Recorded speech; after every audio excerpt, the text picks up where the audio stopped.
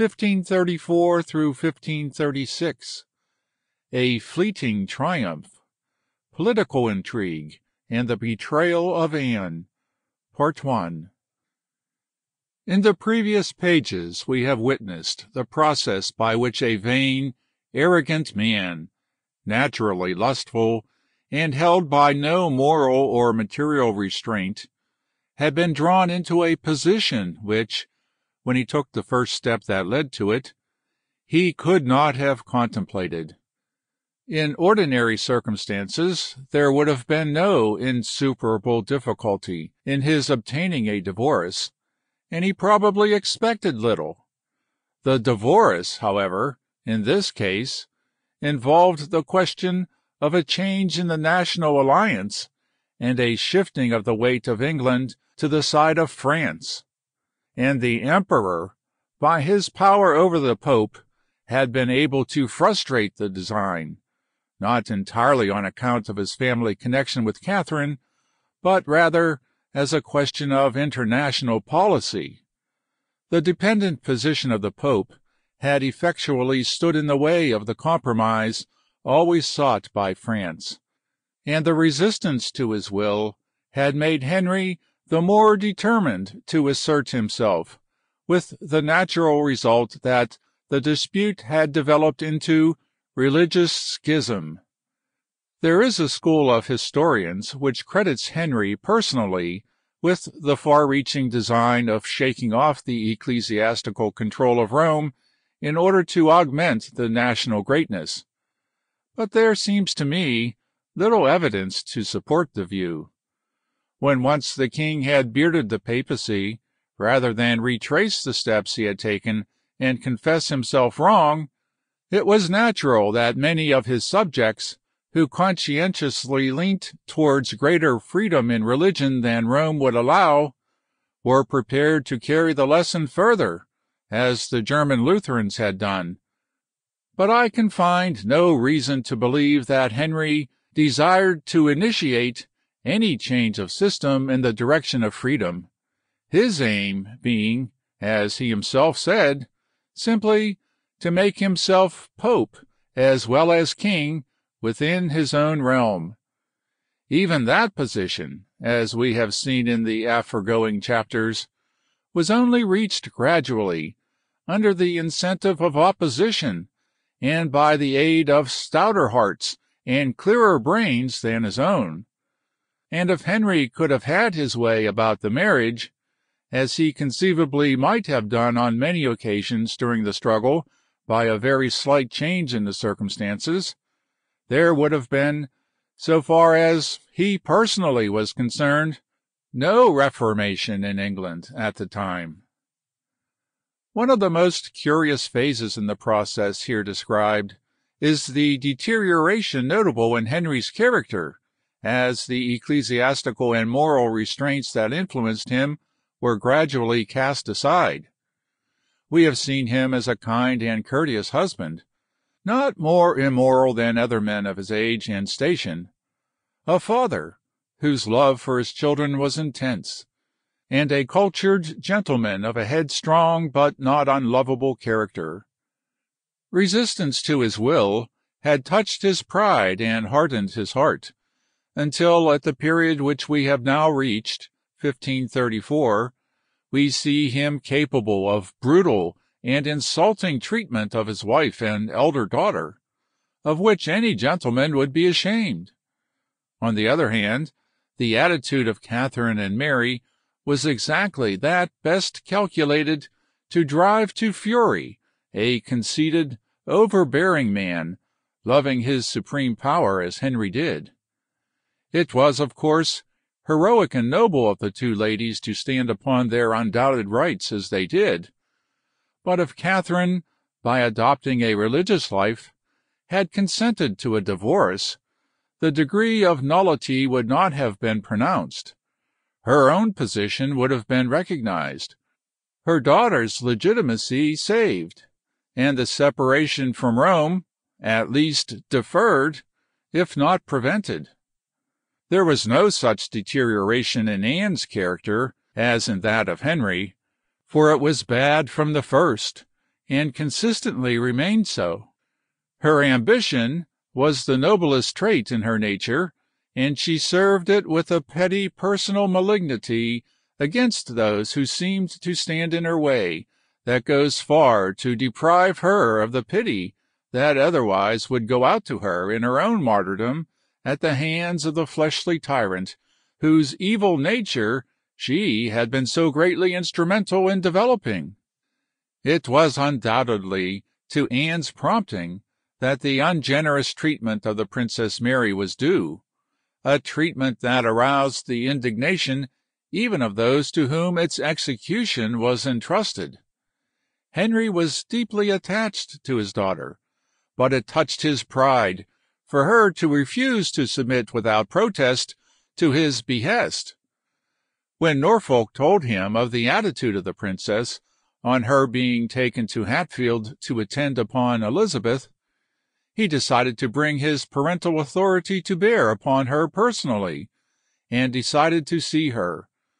But Anne, considering the easiness or rather levity of the king, and that the great beauty and goodness of the princess might overcome his displeasure with her, and, moved by her virtues and his fatherly pity for her, be induced to treat her better and restore her title to her, sent Cromwell and other messengers posting after the king to prevent him, at any cost, from seeing or speaking to the princess. When Henry arrived at Hatfield and saw his baby daughter Elizabeth, the elder princess begged to be allowed to salute him. The request was not granted, but when the king mounted his horse in the courtyard, Mary stood upon a terrace above to see him. The king was informed of her presence, or saw her by chance, and, as she caught his eye, she threw herself upon her knees in an attitude of prayer, whereupon the father touched his bonnet and bowed low and kindly to the daughter he was wronging so bitterly. He explained afterwards that he avoided speaking to her as she was so obstinate with him, thanks to her Spanish blood. When the French ambassador mentioned her kindly during the conversation, he noted that Henry's eyes filled with tears, and that he could not refrain from praising her. But for Anne's jealousy for her own offspring, it is probable that Mary's legitimacy would have been established by Act of Parliament, as Cromwell at this time was certainly in favor of it. But Anne was ever on the watch, especially to arouse Henry's anger by hinting that Mary was looking to foreigners for counsel, as indeed she was. It was this latter element in which danger principally lurked. Catherine naturally appealed to her kin for support, and all through her trouble it was this fact, joined with her firm refusal to acknowledge Henry's supreme power, that steeled her husband's heart. But for the king's own daughter and undoubted born subject to act in the same way made her, what her mother never had been, a dangerous center around which the disaffected elements might gather. The old nobility, as we have seen, were against Anne, and Henry quite understood the peril of having in his own family a person who commanded the sympathies of the strongest foreign powers in Europe, as well as the most influential elements in England. He angrily told the Marquis of Exeter that it was only confidence in the emperor that made Mary so obstinate, but that he was not afraid of the emperor and would bring the girl to her senses, and then he went on to threaten Exeter himself if he dared to communicate with her. The same course was soon afterwards taken with Norfolk, who, as well as his wife, was forbidden to see the princess, although he certainly had shown no desire to extend much leniency to her. The treatment of Catherine was even more atrocious, though in her case it was probably more the king's irritated pride than his fears that was the incentive. When the wretched Elizabeth Barton, the nun of Kent, was prosecuted for her crazy prophecies against the king, every possible effort was made to connect the unfortunate queen with her, though unsuccessfully, and the attempt to force Catherine to take the oath prescribed by the new Act of Succession against herself and her daughter was obviously a piece of persecution and insult.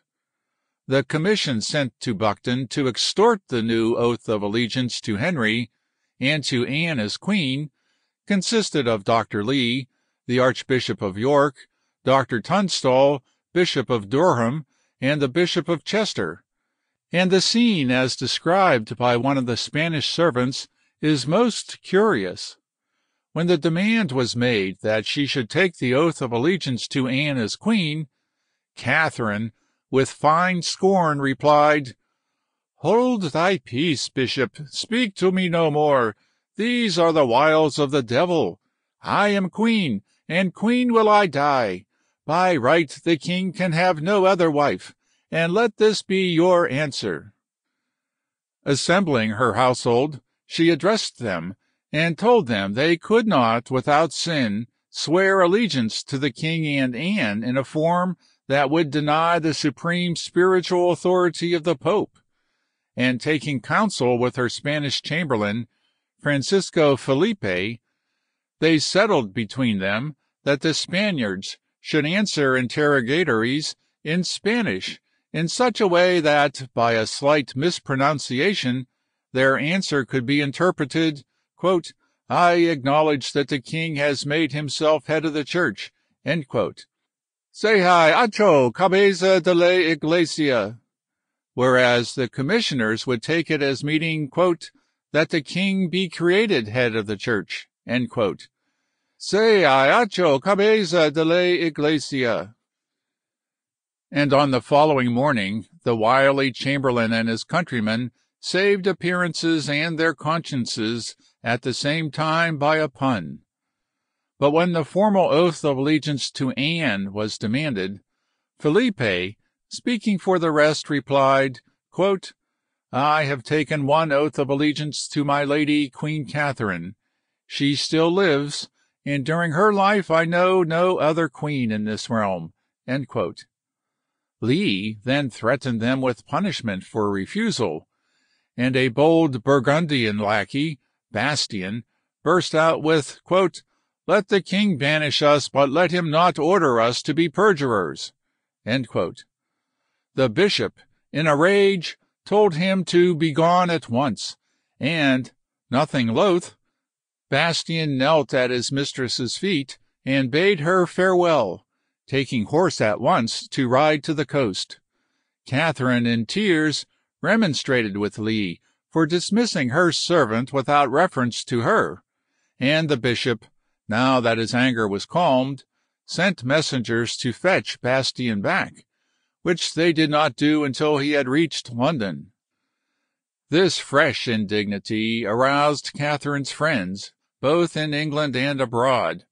The emperor had already remonstrated with the English ambassador on the reported cruel treatment of the queen and her daughter, and Henry now endeavored to justify himself in a long letter, June 1534. As for the queen, he said, she was being treated, quote, "in everything to the best that can be devised, whom we do order and entertain as we think most expedient, and as to us seemeth prudent, and the like also of our daughter the Lady Mary, for we think it not meet that any person should prescribe unto us how we should order our own daughter, we being her natural father." End quote. He expressed himself greatly hurt that the emperor should think him capable of acting unkindly, notwithstanding that the Lady Catherine, quote, "hath very disobediently behaved herself towards us, as well as contemning and setting at naught our laws and statutes, as in many other ways."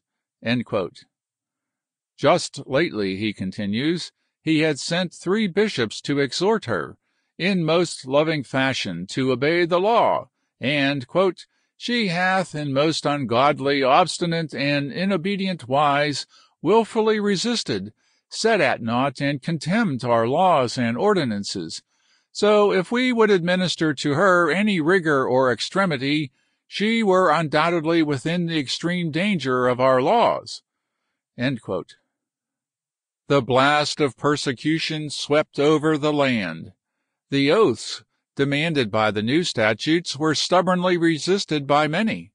Fisher and More, as learned and noble as any men in the land, were sent to the Tower, April 1534, to be entrapped and done to death a year later. Throughout the country, the commissioners with plenary powers were sent to administer the new oaths, and those citizens who cavilled at taking them were treated as traitors to the king. But all this did not satisfy Anne, whilst Catherine and Mary remained recalcitrant and unpunished for the same offence. Henry was in dire fear, however, of some action of the emperor in enforcement of the papal excommunication against him and his kingdom, which, according to the Catholic law, he had forfeited by the Pope's ban.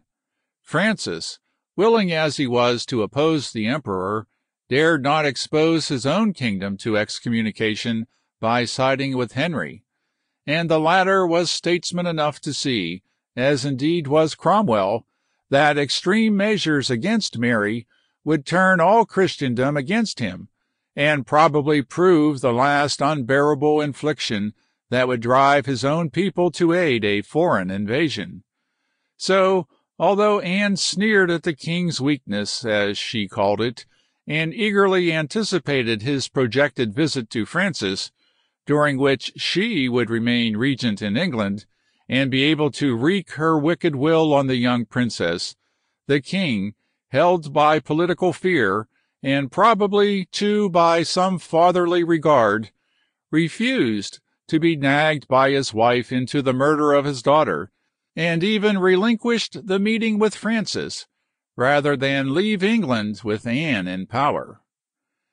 In the meanwhile, Catherine's health grew worse. Henry told the French ambassador in January, soon after Suffolk's attempt to administer the first oath to her, that, quote, she was dropsical and could not live long, end quote. And his enemies were ready with the suggestion, which was probably unfounded, that she was being poisoned. She shut herself up in her own chamber, and refused to eat the food prepared by the new servants, what little food she took being cooked in her own room by her one maid. Early in the summer, May, she was removed from Bucton to Kimbolton Castle, within the miasmic influence of the fens, and there was no attempt to conceal the desire on the part of the king and those who had brought him to this pass that Catherine should die, for by that means alone, it seemed, could foreign intervention and civil war be averted. Catherine herself was, as we have seen, full of suspicion. In March, Chapuis reported that she had sent a man to London to procure some old wine for her, as she refused to drink the wine provided for her use. They were trying, he said, to give her artificial dropsy. 2 months later, just after the stormy scene when Lee and Tunstall had endeavored to extort from the Queen the oath to the new Act of Succession, Chapuis, in hot indignation, suddenly appeared at Richmond, where the king was, to protest against such treatment. Henry was intensely annoyed and offended, and refused to see the ambassador. He was master, he said, in his own realm, and it was no good coming to him with such remonstrances. No wonder that Chapuis concluded, quote, everybody fears some ill turn will be done to the Queen, seeing the rudeness to which she is daily subjected, both in deeds and words, especially as the concubine has said that she will not cease till she has got rid of her, and as the prophecies say that one Queen of England is to be burnt, she hopes it will be Catherine. End quote. Early in June, Catherine urged strongly that Chapuis should travel to Kimbolton to see her, alleging the bad condition of her health as a reason. The king and Cromwell believed that her true object in desiring an interview was to devise plans with her nephew's ambassador for obtaining the enforcement of the papal censure, which would have meant the subversion of Henry's power, and for weeks Chappuce begged for permission to see her in vain. Ladies were not to be trusted, Cromwell told him, whilst fresh commissioners were sent, one after the other, to extort, by force if necessary, the oath of Catherine's lady attendants to the act of succession, much to the Queen's distress. At length, tired of waiting, the ambassador told Cromwell that he was determined to start at once, which he did 2 days later, on the 16th July. With a train of 60 horsemen, his own household and Spaniards resident in England, he rode through London towards the eastern counties, ostensibly on a religious pilgrimage to Our Lady of Walsingham. Riding through the leafy lanes of Hertfordshire in the full summer tide, solaced by music, minstrelsy, and the quaint antics of Chappuce's fool, the party were surprised on the second day of their journey to see gallop past them on the road Stephen Vaughan, one of the king's officers who spoke Spanish. And later, when they had arrived within a few miles of Kimbleton, they were met by the same man, accompanied this time by a humble servitor of Catherine, bringing to the pilgrims wine and provisions in abundance, but also the ill news that the king had ordered that Chappuce was to be forbidden access to the queen. The ambassador was exceedingly indignant. He did not wish to offend the king, he said, but, having come so far and being now in the immediate neighborhood, he would not return unsuccessful without an effort to obtain a more authoritative decision. Early the next morning one of Catherine's old officers came to Chappuce and repeated the prohibition, begging him not even to pass through the village, lest the king should take it ill. Other messages passed, but all to the same effect. Poor Catherine herself sent secret word that she was as thankful for Chappuce's journey as if it had been successful, and hinted that it would be a consolation to her if some of her countrymen could at least approach the castle.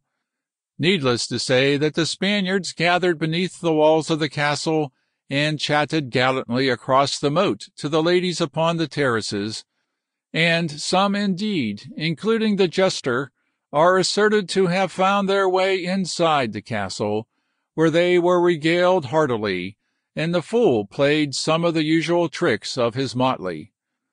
Chappuce, in high dudgeon, returned by another road to London, without attempting to complete his pilgrimage to Walsingham, secretly spied upon as he was the whole way by the king's envoy Vaughan.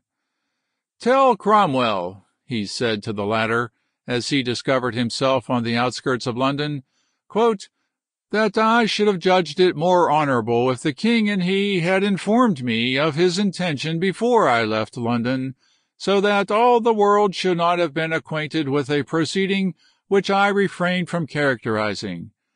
But the Queen," he continued, "nevertheless had cause to thank him, Cromwell, since the rudeness shown to her would now be so patent that it could not well be denied."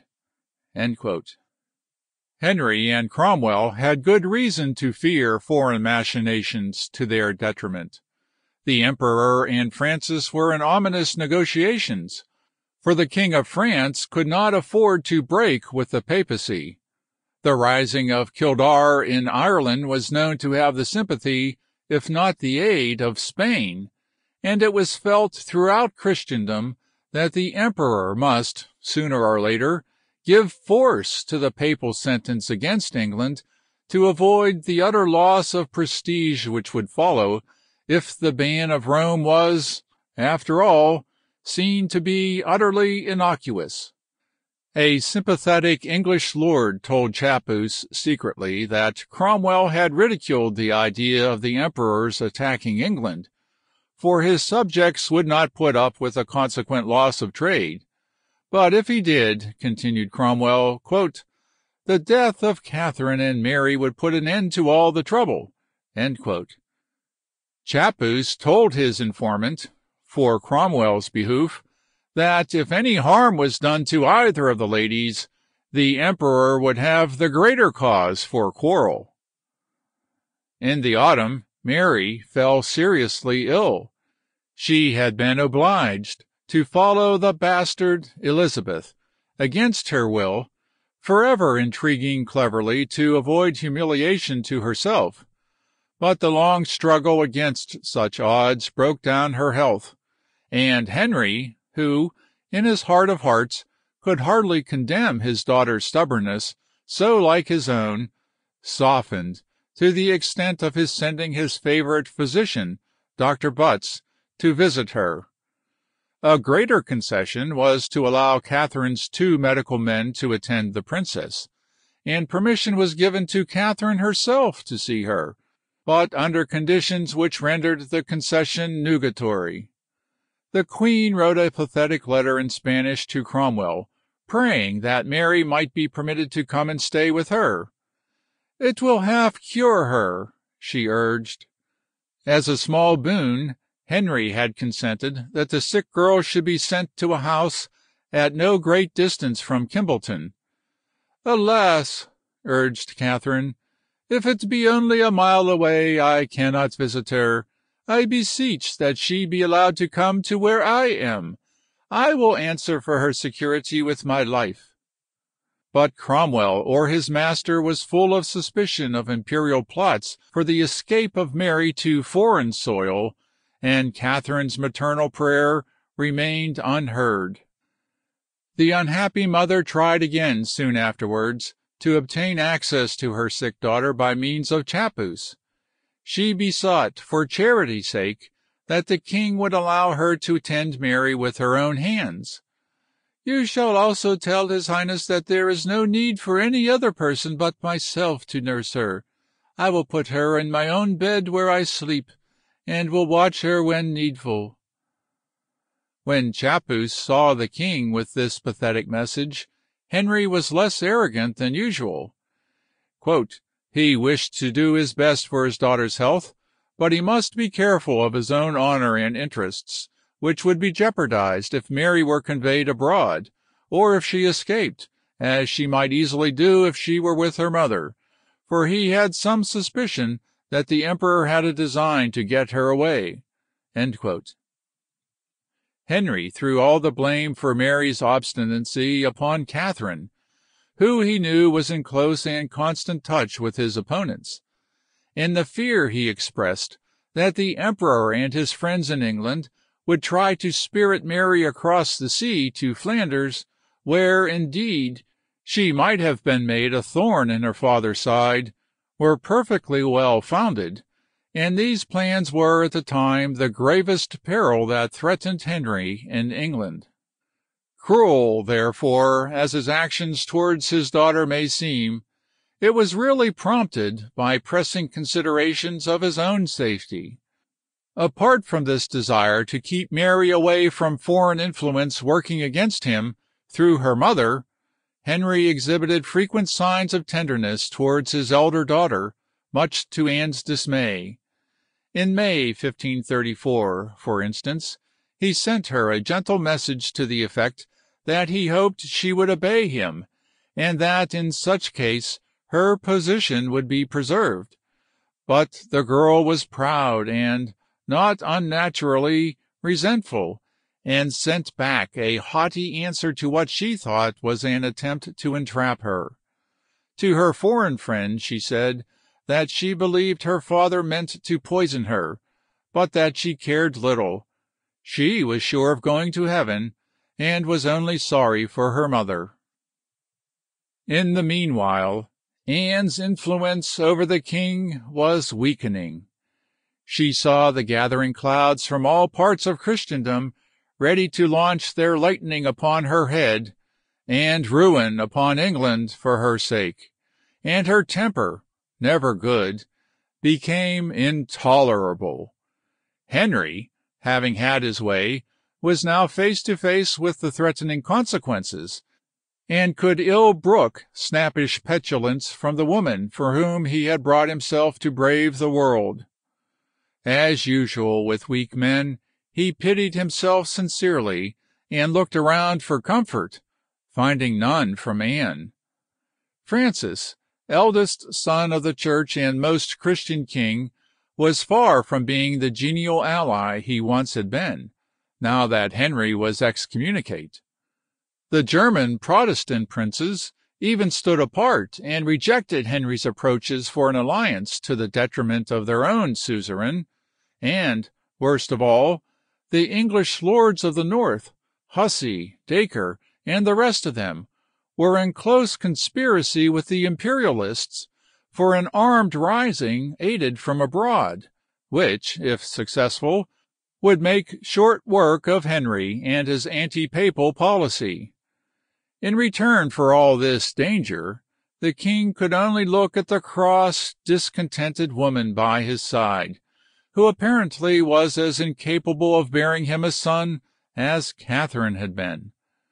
For some months in the spring of 1534, Anne had endeavored to retain her hold upon him by saying that she was again with child, and during the royal progress in the Midland counties in the summer, Henry was more attentive than he had been to the woman he still hoped might bear him a son, although her shrewish temper sorely tried him and all around her.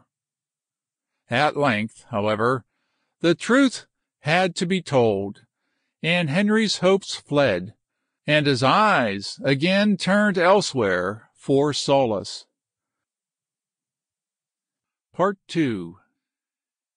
Anne knew that her position was unstable, and her husband's open flirtation with a lady of the court drove her to fury. Presuming upon her former influence, she imperiously attempted to have her new rival removed from the proximity of the king. Henry flared up at this, and let Anne know, as brutally as language could put it, that the days of his complaisance with her were over, and that he regretted having done so much for her sake. Who the king's new lady-love was is not certain. Chapuis calls her, quote, "a very beautiful and adroit young lady, for whom his love is daily increasing, whilst the credit and insolence of the concubine, i.e. Anne, decreases." End quote. That the new favorite was supported by the aristocratic party that opposed Anne and the religious changes is evident from Chapuis's remark that, quote, "there is some good hope that if this love of the king's continues, the affairs of the queen, Catherine, and the princess will prosper, for the young lady is greatly attached to them." End quote. Anne and her family struggled to keep their footing, but when Henry had once plucked up courage to shake off the trammels, he had all a weak man's violence and obstinacy in following his new course. One of Princess Mary's household came to tell Chapuis in October that, quote, "the king had turned Lady Rochford, Anne's sister-in-law, out of the court because she had conspired with the concubine, by hook or by crook, to get rid of the young lady." End quote. The rise of the new favorite immediately changed the attitude of the courtiers towards Mary. Quote, "on Wednesday before leaving the moor, she, Mary, was visited by all the ladies and gentlemen, regardless of the annoyance of Anne. The day before yesterday, October 22nd, the princess was at Richmond with the brat, Garce, i.e. Elizabeth, and the lady, Anne, came to see her daughter accompanied by the Dukes of Norfolk and Suffolk and others, all of whom went and saluted the princess, Mary, with some of the ladies, which was quite a new thing." End quote.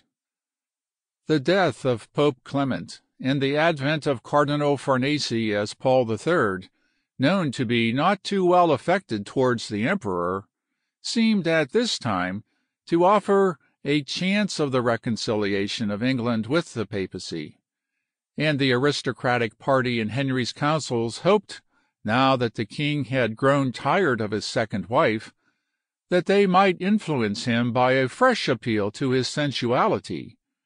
France also took a hand in the game in its new aspect, the aim being to obtain the hand of Mary for the Dauphin, to whom, it will be recollected, she had been betrothed as a child, with the legitimization of the princess and the return of Henry to the fold of the Church with a French alliance.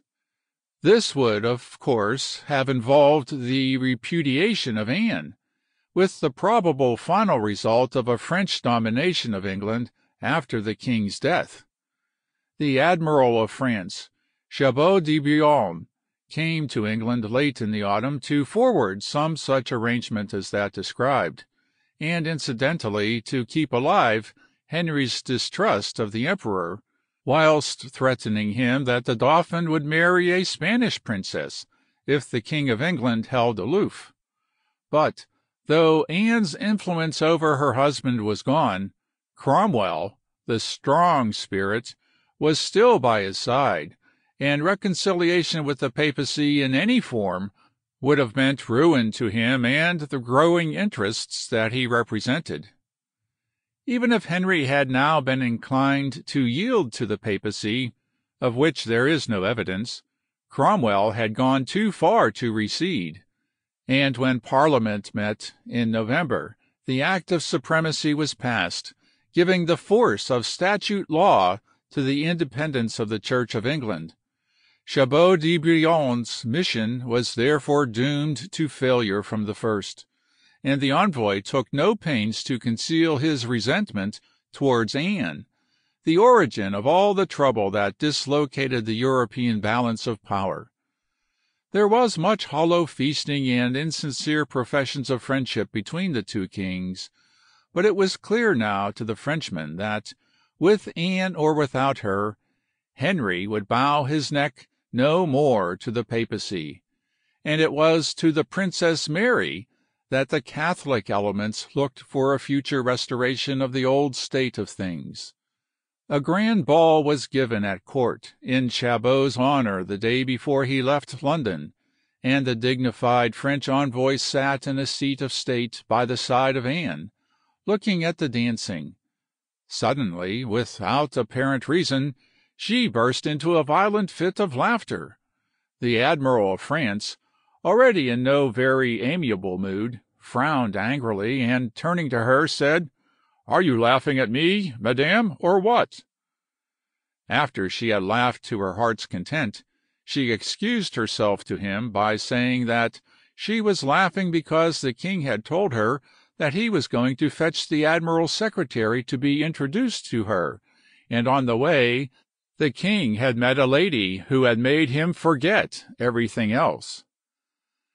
Though Henry would not submit to the papacy at the charming of Francis, he was loath to forego the French alliance, and proposed a marriage between the younger French prince, the Duke of Angoulême, and Elizabeth, and this was under discussion during the early months of 1535.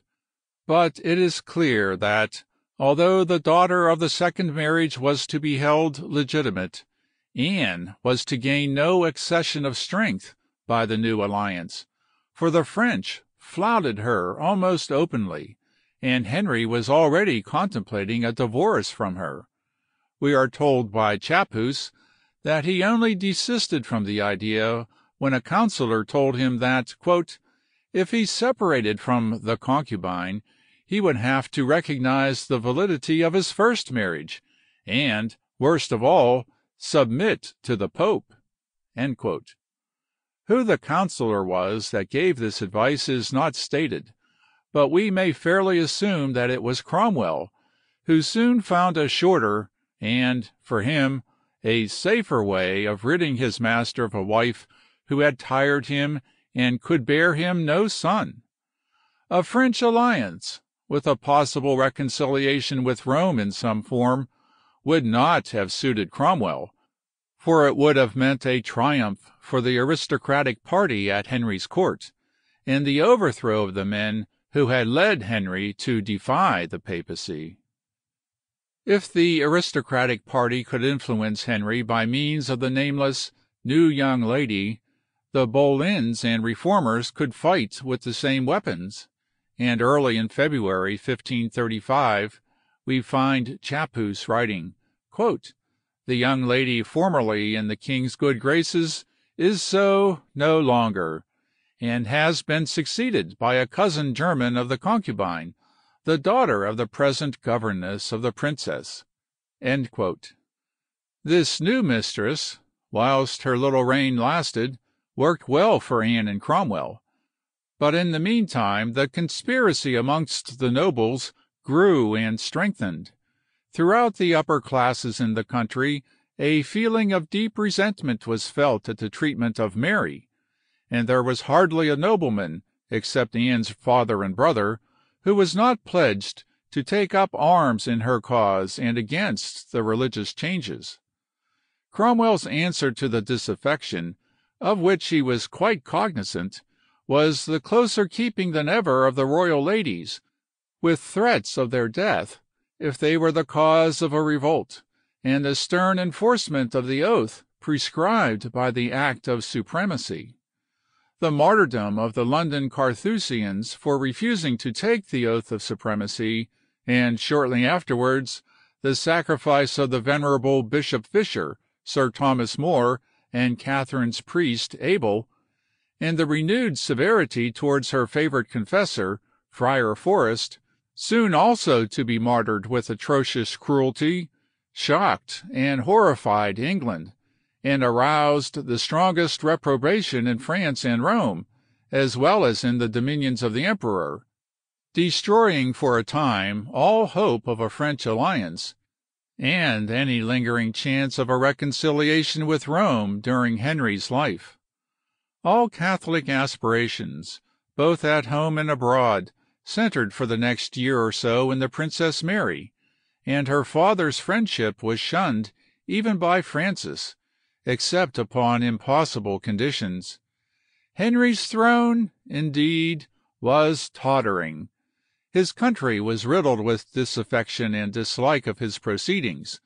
The new pope had forged the final thunderbolt of Rome, enjoining all Christian potentates to execute the sentence of the Church, though as yet the fiat was held back at the instance of the emperor.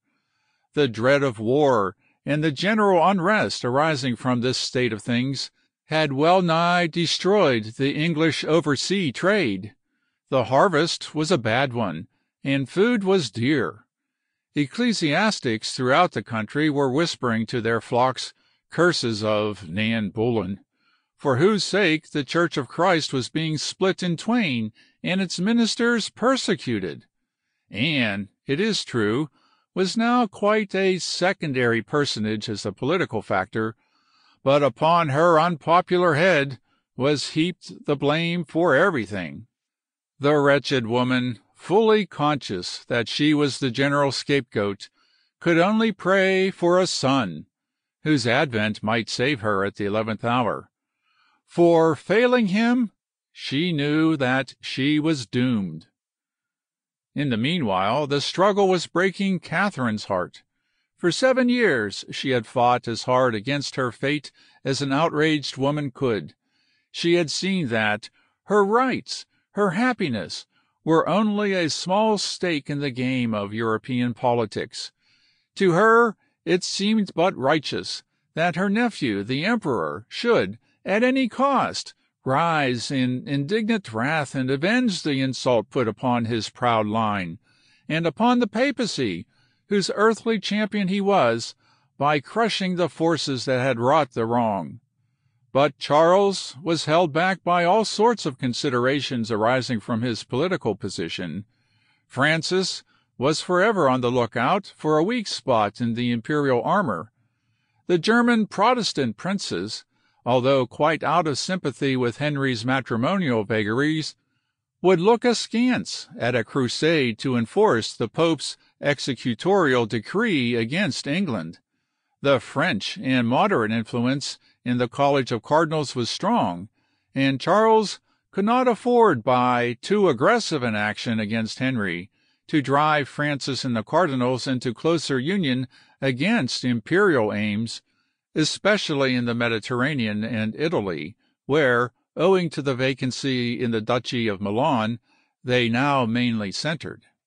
So Catherine clamored in vain to those whose sacred duty she thought it was to vindicate her honor and the faith.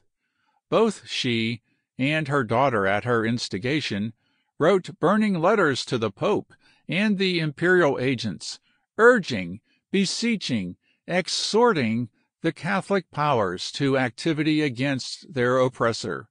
Henry and Cromwell knew all this, and, recognizing the dire danger that sooner or later Catherine's prayer to a united Christendom might launch upon England an avalanche of ruin, strove as best they might to avert such a catastrophe. Every courier who went to the emperor from England carried alarmist rumors that Catherine and Mary were to be put out of the way, and the ladies, in a true spirit of martyrdom, awaited without flinching the hour of their sacrifice.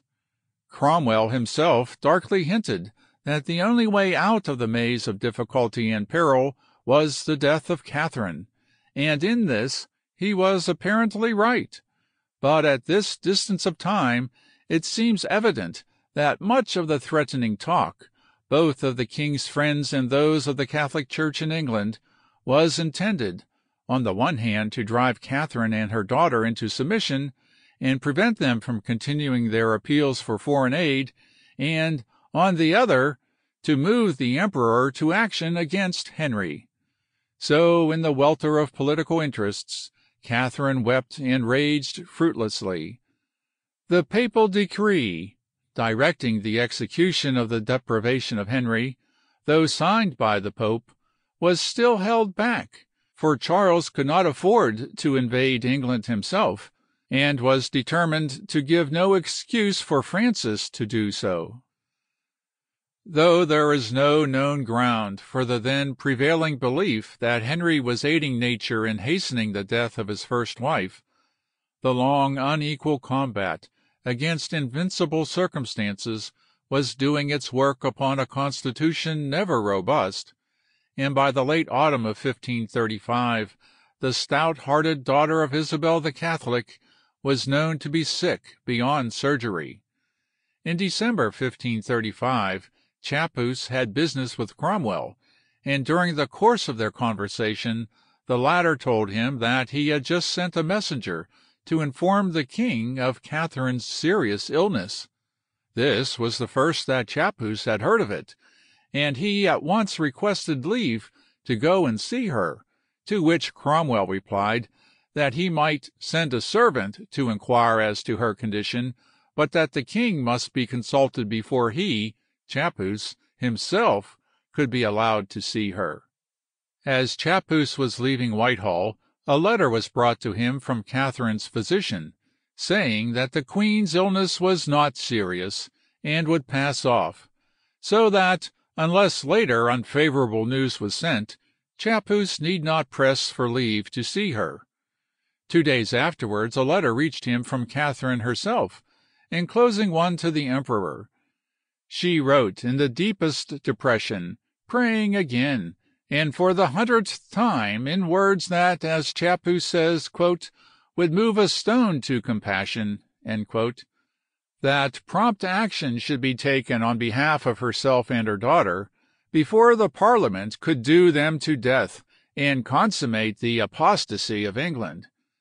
It was her last, heartbroken cry for help, and like all those that had preceded it during the 7 bitter years of Catherine's penance, it was unheard amidst the din of great national interests that was ringing through Europe. It was during the feast of Christmas, 1535, which Henry passed at Eltham, that news came to Chappuis from de la Salle that Catherine had relapsed and was in grave peril. The ambassador was to see the king on other business in a day or two, in any case, but this news caused him to beg Cromwell to obtain for him instant leave to go to the queen. There would be no difficulty about it, the secretary replied, but Chappuce must see the king first, at Greenwich, whither he would go to meet him. The ambassador found Henry in the tilt-yard, all amiability. With a good deal of overdone cordiality, the king walked up and down the lists, arm in arm with Chappuce, the while he reverted to the proposal of a new friendship and alliance with the emperor. The French, he said, were up to their old pranks, especially since the Duke of Milan had died. But he should at last be forced into an intimate alliance with them, unless the emperor would let bygones be bygones, and make friends with him. Chappuce was cool and non-committal. He feared, he said, that it was only a device to make the French jealous, and after much word-bandying between them, the ambassador flatly asked Henry what he wanted the emperor to do. "I want him," replied the king, "not only to cease to support Madame Catherine and my daughter, but also to get the papal sentence in Madame's favor revoked." To this Chappuce replied that he saw no good reason for doing either, and had no authority to discuss the point raised. And, as a parting shot, Henry told him that Catherine could not live long, and when she died, the emperor would have no need to follow the matter up.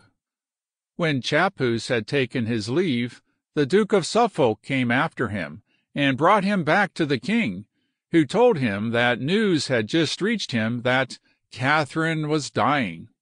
Chappuce might go and see her, but he would hardly find her alive. Her death, moreover, would do away with all cause for dissension between the emperor and himself. A request that the Princess Mary might be allowed to see her dying mother was at first met with a flat refusal, and after Chappuce's remonstrance by a temporizing evasion which was as bad, so that Mary saw her mother no more in life.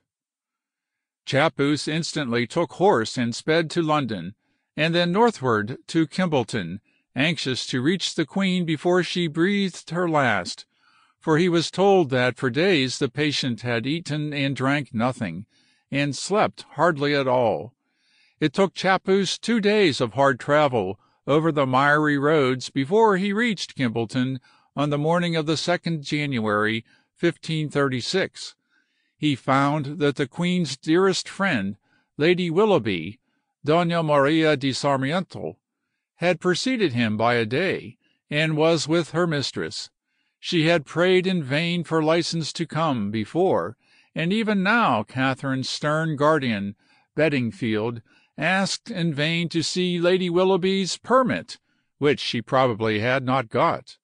She had come in great agitation and fear, for, according to her own account, she had fallen from her horse, and had suffered other adventures on her way, but she braved everything to receive the last sigh of the Queen, whose girlhood's friend she had been. Bedingfield looked askance at the arrival of "these folks," and at Chappuce's first interview with Catherine he, the chamberlain, and Vaughan, who understood Spanish, were present, and listened to all that was said. It was a consolation, said the Queen, that if she could not recover, she might die in the presence of her nephew's ambassador, and not unprepared. He tried to cheer her with encouraging promises that the king would let her be removed to another house, and would accede to other requests made in her favor. But Catherine only smiled sadly, and bade him rest after his long journey.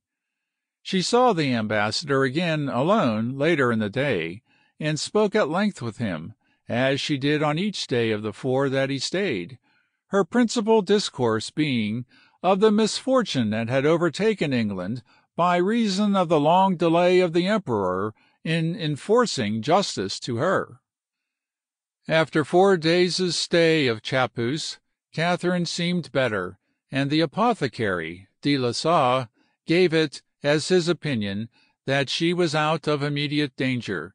She even laughed a little at the antics of Chapuis's fool, who was called in to amuse her, and, reassured by the apparent improvement, the ambassador started on his leisurely return to London.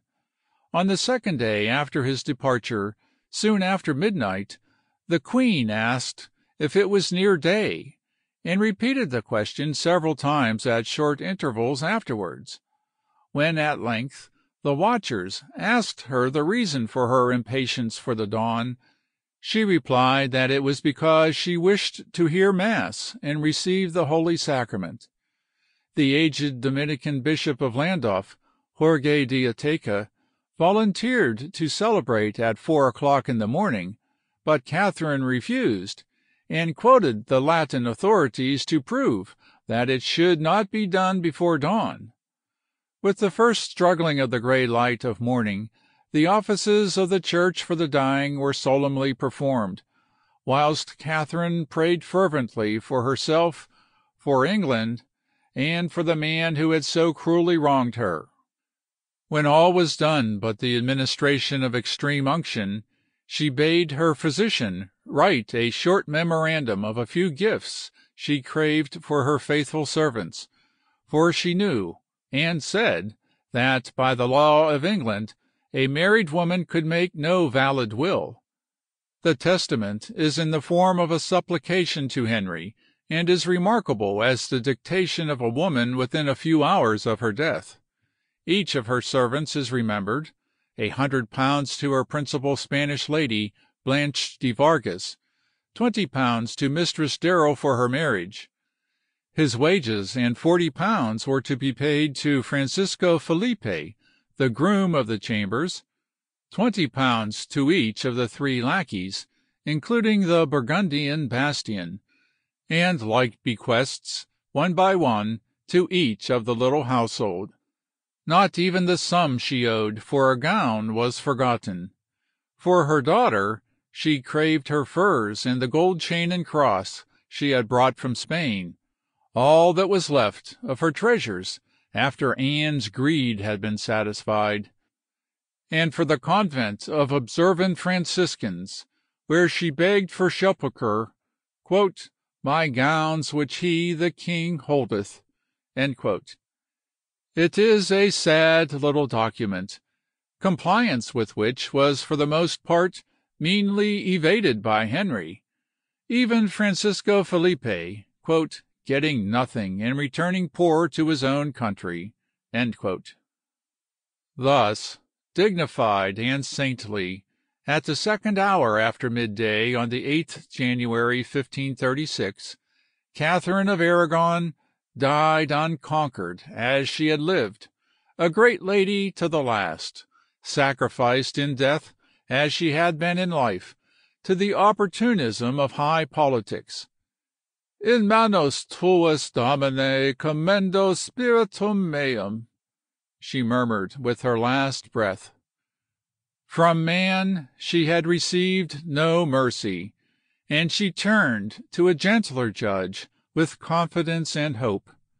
As usual in such cases as hers, the people about her whispered of poison, and when the body was hastily seared and lapped in lead, "by the candlemaker of the house, a servant, and 1 companion," not even the Queen's physician was allowed to be present.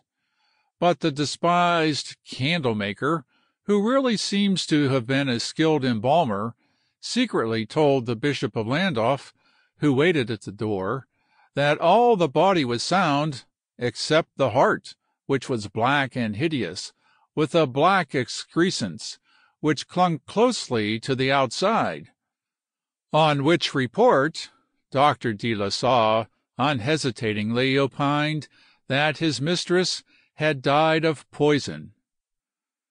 The news, the joyous news, sped quickly to Greenwich, and within 24 hours, on Saturday, 9th January, Henry heard with exultation that the incubus was raised from his shoulders. "God be praised!" was his first exclamation. "We are free from all suspicion of war." Now, he continued, he would be able to manage the French better. They would be obliged to dance to his tune, for fear he should join the emperor, which would be easy now that the cause for disagreement had gone. Thus, heartlessly and haggling meanly over his wife's little bequests, even that to her daughter, Henry greeted the death of the woman he once had seemed to love. He snivelled a little when he read the affecting letter to him that she had dictated in her last hour, but the word went forth that on the next day, Sunday, the court should be at its gayest, and Henry and Anne, in gala garb of yellow finery, went to mass with their child, in full state to the sound of trumpets. After dinner the king could not restrain his joy, even within the bounds of decency. Entering the hall in which the ladies were dancing, he pirouetted about in the exuberance of his heart, and then, calling for his fair little daughter Elizabeth, he proudly carried her in his arms from one courtier to another to be petted and praised.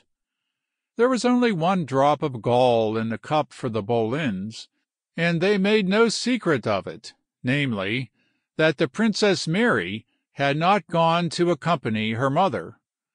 If Anne had only known it, her last chance of keeping at the king's side as his wife was the survival of Catherine, and lamentation, instead of rejoicing, should have been her greeting of the news of her rival's death. Henry, in fact, was tired of Anne already, and the cabal of nobles against her and the religious system she represented was stronger than ever. But the repudiation of his second wife on any excuse during the life of the first would have necessitated the return of Catherine as the king's lawful spouse, with all the consequences that such a change would entail, and this Henry's pride, as well as his inclinations, would never permit. Now that Catherine was dead, Anne was doomed to speedy ruin by one instrumentality or another, and before many weeks the cruel truth came home to her. Catherine was buried, not in such a convent as she had wished, for Henry said there was not one in England, but in Peterborough Cathedral, within 15 miles of Kimbleton. The honours paid to her corpse were those of a dowager Princess of Wales, but the country folk who bordered the miry tracks through which the procession ploughed paid to the dead Catherine in her funeral litter the honours they had paid her in her life. Parliament, far away in London, might order them to swear allegiance to Nan Boleyn as queen and to her daughter as heiress of England. King Harry on his throne might threaten them as he did with stake and gibbet if they dared to disobey, but though they bowed the head and mumbled such oaths as were dictated to them, Catherine, to them, had always been Queen Consort of England, and Mary, her daughter, was no bastard, but true Princess of Wales, whatever King and Parliament might say. Part 3. All people and all interests were, as if instinctively, shrinking away from Anne. Her uncle Norfolk had quarrelled with her and retired from court. The French were now almost as inimical as the Imperialists, and even the time-serving courtiers turned from the waning favourite. She was no longer young, and her ill temper and many anxieties had marred her good looks. Her gaiety and lightness of manner had to a great extent fled, and sedate occupations, reading, needlework, charity, and devotion, occupied most of her time. "Oh, for a son!" was all the unhappy woman could sigh in her misery, for that, she knew, was the only thing that could save her, now that Catherine was dead, and Anne might be repudiated by her husband without the need for taking back his first discarded wife. Hope existed again that the prayed-for son might come into the world, and at the first prospect of it, Anne made an attempt to utilize the influence it gave her by cajoling or crushing Mary into submission to the king's will. The girl was desolate at her mother's death, but she had her mother's proud spirit, and her answers to Anne's approaches were as cold and haughty as before.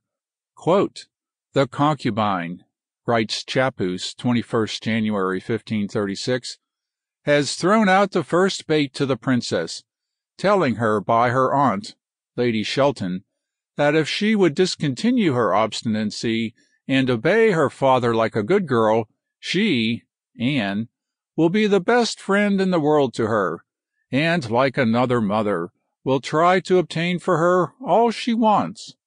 If she will come to court, she shall be exempt from carrying her, Anne's, train, and shall always walk by her side."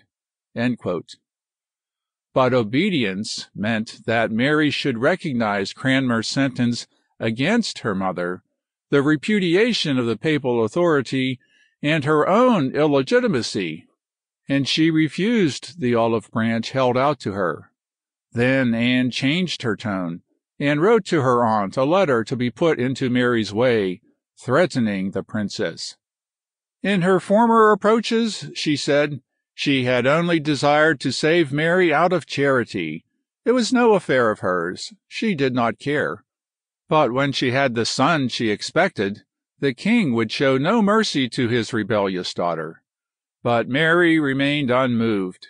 She knew that all Catholic Europe looked upon her now as the sole heiress of England, and that the emperor was busy planning her escape in order that she might, from the safe refuge of his dominions, be used as the main instrument for the submission of England to the papacy and the destruction of Henry's rule. For things had turned out somewhat differently in this respect from what the king had expected. The death of Catherine, very far from making the armed intervention of Charles in England more improbable, had brought it sensibly nearer, for the great war storm that had long been looming between the French and Spaniards in Italy was now about to burst. Francis could no longer afford to alienate the papacy by even pretending to a friendship with the excommunicated Henry, whilst England might be paralyzed, and all chance of a diversion against imperial arms in favor of France averted by the slight aid and subsidy by the emperor of a Catholic rising in England against Henry and Anne. On the 29th January 1536, Anne's last hope was crushed. In the 4th month of her pregnancy she had a miscarriage, which she attributed passionately to her love for the king and her pain at seeing him flirting with another woman. Henry showed his rage and disappointment brutally, as was now his wont. He had hardly spoken to Anne for weeks before, and when he visited her at her bedside, he said that it was quite evident that God meant to deny him heirs male by her. "When you get up," he growled in answer to the poor woman's complaints as he left her, "I will talk to you." The lady of whom Anne was jealous was probably the same that had attracted the king at the ball given to the Admiral of France 2 months previously, and had made him, as Anne hysterically complained, quote, "forget everything else." End quote. This lady was Mistress Jane Seymour, a daughter of Sir John Seymour of Wolf Hall, Wilts. She was, at the time, just over 25 years of age, and had been at court for some time as a maid of honor to Catherine, and afterwards to Anne. During the king's progress in the autumn of 1535, he had visited Wolf Hall, where the daughter of the house had attracted his admiring attention, apparently for the first time.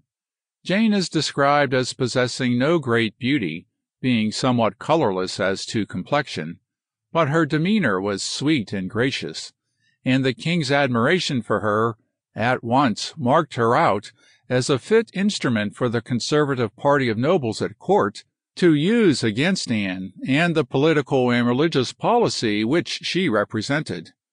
Apparently Jane had no ability, and none was needed in the circumstances.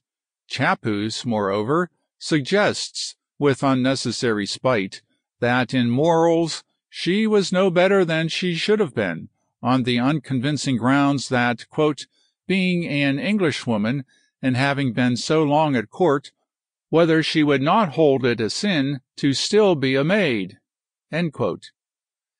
Her supposed unchastity, indeed, is represented as being an attraction to Henry, quote, for he may marry her on condition that she is a maid, and when he wants a divorce, there will be plenty of witnesses ready to testify that she was not. End quote. This, however, is mere detraction by a man who firmly believed that the cruelly wronged Catherine, whose cause he served, had just been murdered by Henry's orders. That Jane had no strength of character is plain, and throughout her short reign she was merely an instrument by which politicians sought to turn the king's passion for her to their own ends. The Seymours were a family of good descent, allied with some of the great historic houses, and Jane's two brothers, Edward and Thomas, were already handsome and notable figures at Henry's court, the elder, Sir Edward Seymour, especially, having accompanied the showy visits of the Duke of Suffolk, Cardinal Wolsey, and the king himself to France. So far as can be ascertained, however, the brothers, prompt as they were to profit by their sister's elevation, were no parties to the political intrigue of which Jane was probably the unconscious tool. She was carefully indoctrinated by Anne's enemies, especially Sir Nicholas Carew, how she was to behave.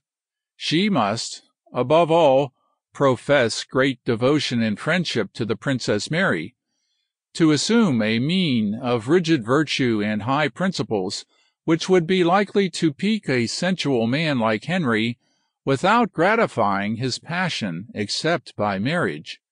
Many of the enemies of the French connection, which included the great majority of the nation, looked with hope towards the king's new infatuation as a means of luring back England to the comity of Catholic nations and friendship with the emperor, though there was still a section, especially in the north of England, which believed that their best interests would be served by an open rebellion in the interests of Mary, supported from Flanders by her cousin the emperor. All this was, of course, well known to Cromwell. He had been one of the first to counsel defiance of the Pope, but throughout he had been anxious to avoid an open quarrel with the emperor, or to pledge England too closely to French interests, and now that even the French had turned against Anne, Cromwell saw that, unless he himself was to be dragged down when she fell, he must put the brake hard down upon the religious policy that he had initiated, and make common cause with Anne's enemies. In a secret conference that he held with Chappuis at the Austin Friars, which in future was to be his own mansion, Cromwell proposed a new alliance between England and the emperor, which would necessarily have to be accompanied by some compromise with the Pope and the recognition of Mary's legitimacy. He assured the imperial ambassador that Norfolk, Suffolk, and the rest of the nobles formerly attached to France were of the same opinion as himself, and tried earnestly to convince his interlocutor that he had no sympathy with Anne, whom he was ready to throw overboard to save himself. When Charles received this news from his ambassador, he took a somewhat tortuous but characteristic course. He was willing, to a great extent, to let bygones be bygones, and to forget the sufferings, and perhaps the murder, of his Aunt Catherine, if Henry would come to terms with the papacy and legitimize the Princess Mary. But, curiously enough, he preferred that Anne should remain at Henry's side, instead of being repudiated. Her marriage, he reasoned, was obviously invalid, and any children she might have by Henry would consequently be unable to interfere with Mary's rights to the succession, whereas if Henry were to divorce Anne and contract a legal marriage, any son born to him would disinherit Mary. To this extent was Charles ready to descend, if he could obtain English help and money in the coming war, and Cromwell, at all events, was anxious to go quite as far to meet him.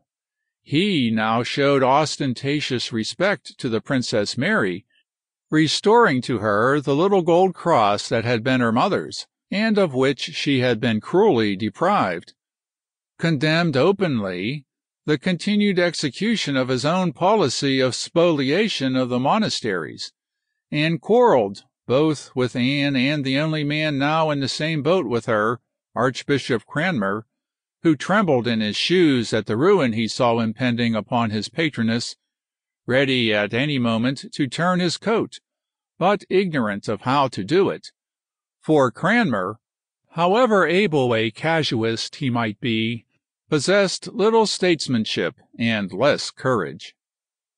Lady Exeter was the go-between, who brought the imperial ambassador into the conspiracy to oust Anne. The time was seen to be ripening. Henry was already talking in secret about, quote, his having been seduced into the marriage with Anne by sorcery, and consequently that he considered it to be null, which was clearly seen by God's denying a son. He thought he should be quite justified in taking another wife. End quote. And Jane Seymour's company seemed daily more necessary to his comfort. Sir Edward Seymour was made a gentleman of the Privy Chamber early in March, and a fortnight later the Marchioness of Exeter reported to her friend Chapus that the king, who was at Whitehall, had sent a loving letter and a purse of gold to his new lady-love. The latter had been carefully schooled as to the wise course to pursue, and played prudery to perfection. She kissed the royal letter fervently without opening it, and then, throwing herself upon her knees, besought the messenger to pray the king in her name to consider that she was a gentlewoman of fair and honorable lineage, and without reproach. Quote, she had nothing in the world but her honor, which for 1,000 deaths she would not wound. If the king deigned to make her a present of money, she prayed it might be when she made an honorable marriage. End quote. According to Lady Exeter's report, this answer inflamed even more the king's love for Jane. Quote, she had behaved herself in the matter very modestly, he said, and in order to let it be seen that his intentions and affection were honorable, he intended future only to speak to her in the presence of some of her relatives. End quote. Cromwell, moreover, was turned out of a convenient apartment to which secret access could be obtained from the king's quarters, in order that Sir Edward Seymour, now Viscount Beauchamp, and his wife, should be lodged there, and facility thus given for the king's virtuous billing and cooing with Jane, whilst saving the proprieties. When it was too late, even Anne attempted to desert her own political party and to rally to the side of the emperor, whether because she understood the indulgent way in which the latter now regarded her union with Henry, or whether from mere desperation at the ruin impending, it is not easy to say, but the conspiracy for her destruction had already gone too far when the emperor's diplomatic instructions came to his ambassador. It was understood now at court that the king intended somehow to get rid of his doubtful wife and marry another woman, and Cromwell, with a hypocritical smile behind his hand, whispered to Chapus that though the king might divorce Anne, he would live more virtuously in the future. When the imperial ambassador, with his master's friendly replies to Henry's advances, saw the king at Greenwich on the 18th April 1536, the court was all smiles for him, and Anne desperately clutched at the chance of making friends with him. Chapuis was cool, and declined to go and salute her, as he was invited to do. He was ready, as he said, to hold a candle to the devil, or 100 of them, if his master's interests would thereby be served. But he knew that Anne was doomed, and notwithstanding his master's permission, he made no attempt to conciliate her. All the courtiers were watching to see how he would treat her on this, the first occasion that they had met since Catherine's death. As Anne passed into the chapel to high mass, she looked eagerly around to greet her enemy. Where was he? In the chapel, she knew, and to sit close by her side, but he was nowhere to be seen. He was, in fact, standing behind the open door by which she entered, but, determined not to be balked, she turned completely round and made him a profound curtsy, which, as he was bound to do, he returned. In Anne's rooms afterwards, where the king and the other ambassadors dined, Chapuis was not present, much to the concubine's chagrin. But the Princess Mary and her friends in the conspiracy were suspicious and jealous even of the bow that had been exchanged under such adverse circumstances in the chapel. Anne, at dinner, coarsely abused the King of France, and strove her utmost to lead people to think that she, too, was hand in glove with the Imperialists, as her enemies were, whilst Henry was graciousness itself to Chapuis, until he came to close quarters and heard that the Emperor was determined to drive a hard bargain and force his English uncle to eat a large piece of humble pie before he could be taken to his bosom again. Then Henry hectored and vaunted like the bully that he was, and upon Cromwell fell his ill humour for having, as Henry thought, been too pliant with the Imperialists, and for the next week Cromwell was ill and in disgrace. Submission to the Pope, to the extent that Charles demanded, was almost impossible now, both in consequence of Henry's own vanity and because the vast revenues and estates of the monasteries had in many cases replenished the king's exchequer, or had endowed his nobles and favorites, Catholics though many of them were.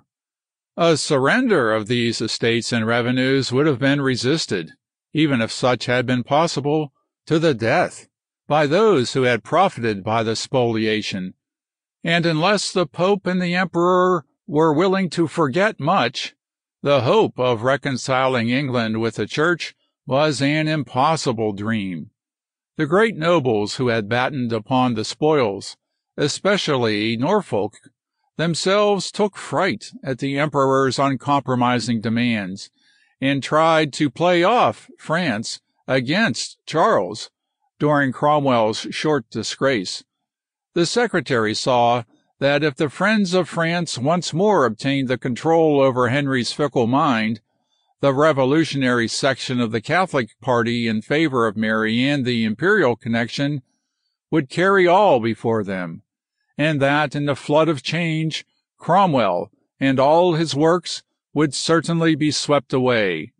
If Anne could be got rid of, and the king married to Mistress Seymour, jointly with the adoption of a moderate policy of compromise with Rome and the Emperor, all might be well, and Cromwell might retain the helm, but either an uncompromising persistence in the open Protestant defiance, with probably a French alliance against the Emperor, or, on the other hand, an armed Catholic revolution in England, subsidized from Flanders, would have been inevitable ruin to Cromwell. Anne, then, must be destroyed at any cost, and the king be won to the side of the man who would devise a means of doing it. But how? A repudiation or formal divorce on the ground of invalidity would, of course, have been easy, but it would have been too scandalous. It would also have convicted the king of levity, and above all, have bastardized his second daughter, leaving him with no child that the law of the realm regarded as legitimate. Henry himself, as we have seen, talked about his having been drawn into the marriage by sorcery, and ardently desired to get rid of his wife.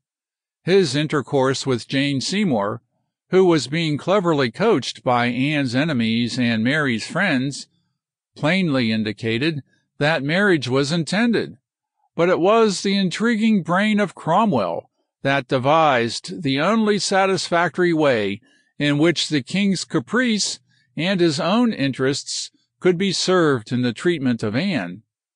Appearances must, at any cost, be saved for Henry. He must not appear to blame whatever happened.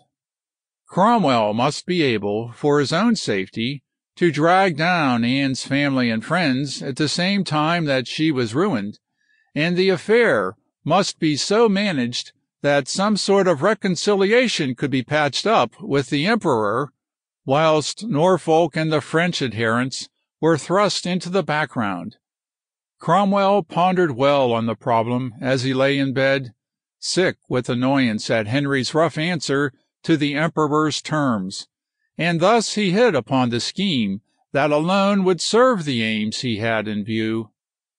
The idea gave him health and boldness again, and just as Henry, under Norfolk's influence, was smiling upon the French ambassador, Cromwell appeared once more before his master after his 5 days' absence. What passed at their interview can only be guessed by the light of the events that followed. It is quite possible that Cromwell did not tell the king of his designs against Anne, but only that he had discovered a practice of treason against him. But whether the actual words were pronounced or not, Henry must have understood, before he signed and gave to Cromwell the secret instrument demanded of him, that evil was intended to the woman of whom he had grown tired. It was a patent, dated the 24th April, appointing the Lord Chancellor Audley and a number of nobles, including the Duke of Norfolk and Anne's father, the Earl of Wiltshire, together with the judges, a commission to inquire into any intended treasonable action, no matter by whom committed, and to hold a special court to try the persons accused. With this instrument in his pocket, Cromwell held at will the lives of those whom he sought to destroy. Anne, as we have seen, had loved and courted the admiration of men, even as her daughter Elizabeth afterwards did, to an extent that bordered upon mania. Her manners were free and somewhat hysterical, and her reputation before marriage had been more than doubtful.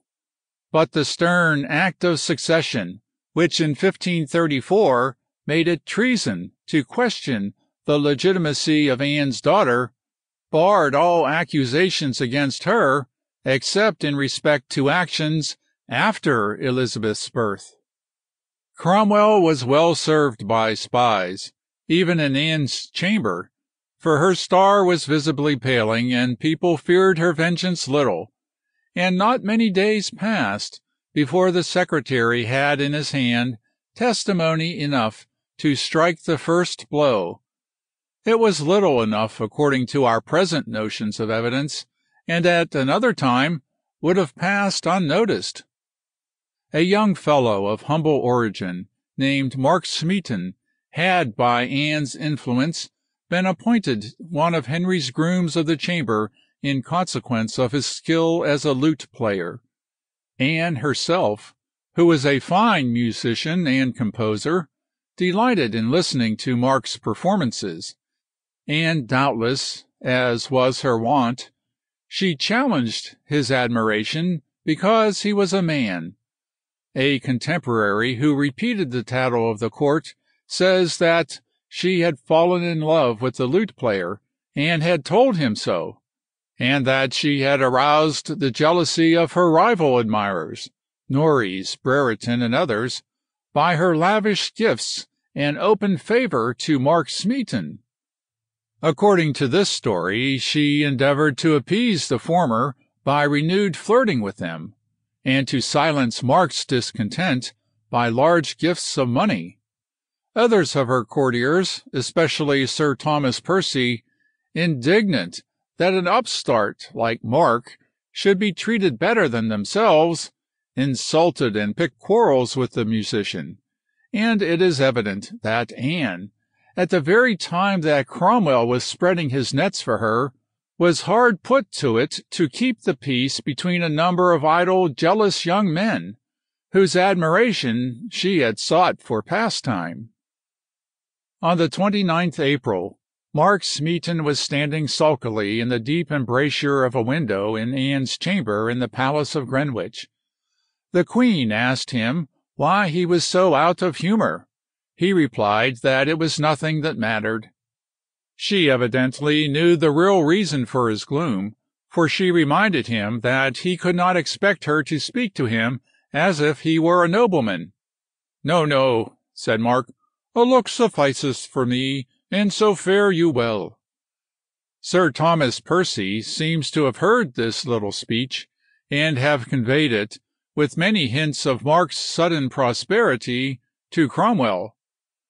"It is hardly 3 months since Mark came to court, and though he is only £100 a year from the king, and has received no more than a third, he has just bought 3 horses that have cost him 500 ducats, as well as very rich arms and fine liveries for his servants for the May Day ridings, such as no gentleman at court has been able to buy, and many are wondering where he gets the money."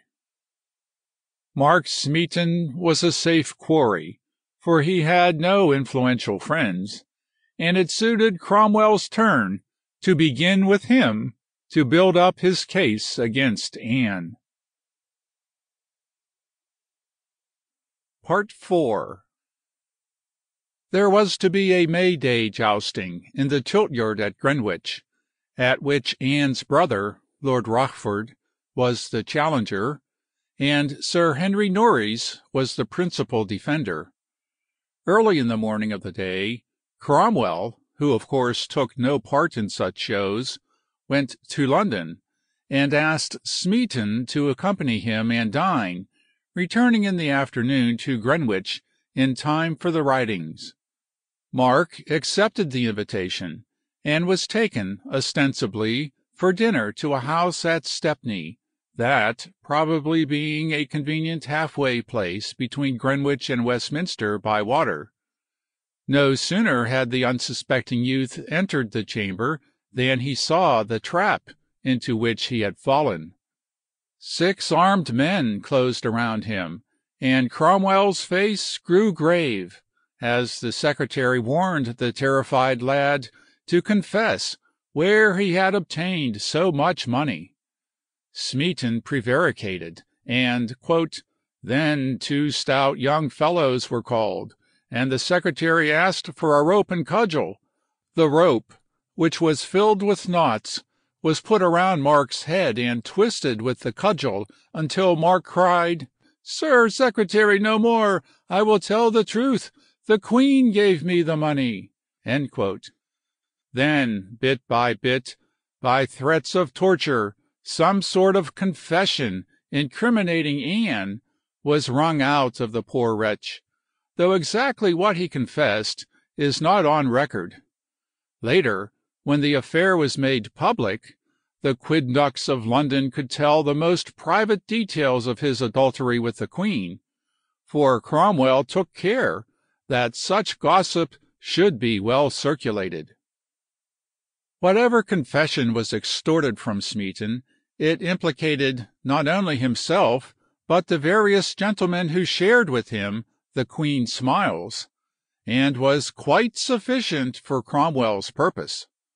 Hurrying the unfortunate musician to the Tower in the strictest secrecy, Cromwell sent his nephew, Richard, post-haste to Greenwich with a letter divulging Smeaton's story to the king.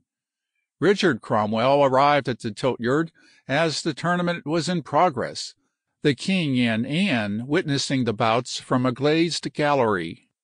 Several versions of what then happened are given, but the most probable is that as soon as Henry had glanced at the contents of the letter and knew that Cromwell had succeeded, he abruptly rose and left the sports, starting almost immediately afterwards for London without the knowledge of Anne. With him went a great favourite of his, Sir Henry Norreys, keeper of the privy purse, who was engaged to be married to Madge Shelton, Anne's cousin, who had at one time been put forward by the Boleyn interests as the king's mistress.